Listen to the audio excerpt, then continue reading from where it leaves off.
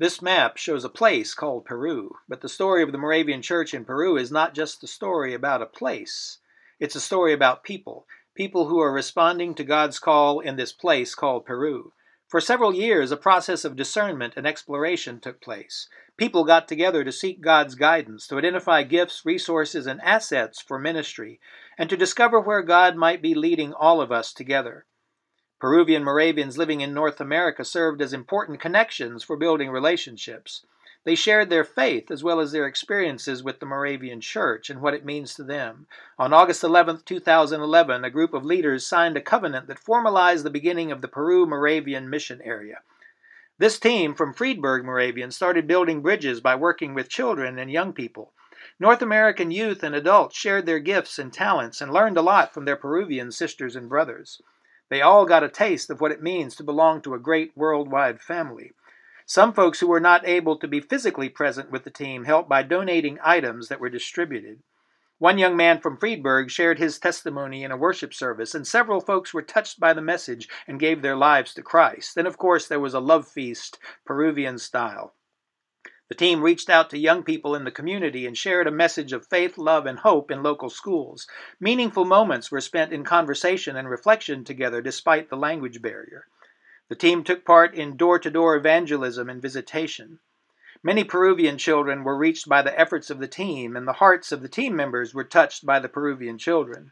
And of course, the mission had to include some good, hard physical labor. It's nice to think of the Worldwide Moravian Church as a great big choir where we join together with different voices but praising the same God. That sort of harmonious diversity is our goal in the partnership we have with the Moravian Church in Peru.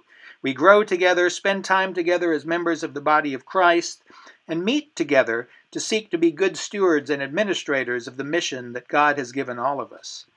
The first two pastors to be commissioned as Moravian leaders in Peru were Brother Manuel and Brother Walter. Manuel and Carmen serve in Lima, and Walter and Monica serve in Chiclayo. The church is seeking to have an impact in the community beyond the church itself. In 2013, the Moravian Church in Peru and the Lions Club partnered to sponsor a health fair. Moravians in North America donated medicines and necessary medical equipment and supplies. The health fair lasted 2 days, and more than 500 people were given medical attention. It was a wonderful opportunity to share messages of hope as well as information about the Moravian Church. Another team from Kernersville visited Chiclayo in 2014. They gathered for worship in house churches since the church did not have any church buildings, and they went out from those houses, out into the streets of Chiclayo with the message of God's love. They did Bible story presentations with the children of Chiclayo. They played together and had fun together, and just enjoyed being together and learning from each other as brothers and sisters. At the end of the week, they put on an outdoor presentation for their families and for the people in the community. And they shared their stories in church gatherings, as well as out on the street and in homes. It was a great week that was spent building relationships and reaching out to others. On behalf of the team, Pastor Lisa shared a gift with Pastor Walter and thanked him for all of the gifts that he and his congregation had shared with them. The theme of our story seems to be walking with our Peruvian brothers and sisters and building relationships, sharing the message with others and accompanying each other as members of the family of God. There have been many new members and many who have professed their faith and have been baptized. In recent months, there have been baptisms in Lima and Chiclayo. The church is growing. A young man has felt the call to ministry and is preparing to join others in the leadership of the church. Remember, this story isn't just about a place, it's about people. It's about children who have been reached by the kindness of Moravians who have used their time and talent to sew pillowcase dresses. It's about faithful leaders who are working under the supervision of the northern province to spread the message of salvation.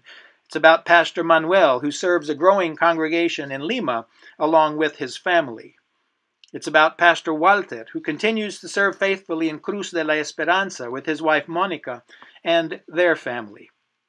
It's about Pastor Ana Maria, a widow who serves a Moravian congregation in an inner-city section of Lima, along with her delightful children, Gabby and Carlitos. It's about Pastor Christopher and his wife Charito, who serve a congregation in Chiclayo, along with their very musical family. Their sons use their musical talents for God's glory, and along with other Moravians, they have formed the Remanente Band that also serves as a worship leadership team. But people need a place to gather and worship God, and now these people have a good problem. They have outgrown the places where they were gathering in people's homes. So with the help of Moravians in other places, they are renting and fixing up space that can be used for worship services and other gatherings. And the church continues to grow. Children have a safe and secure place where they can learn about God. And that's what this story is all about. People finding their place in God's family. People gathering to worship together and have fellowship together as brothers and sisters in Christ. People walking with each other and offering their mutual care and support to each other along the way. People reaching other people so that the message will continue to be shared and the church will continue to grow. So before we say adios, let's think about how we can find our place in this story, how we can walk together with people in another place.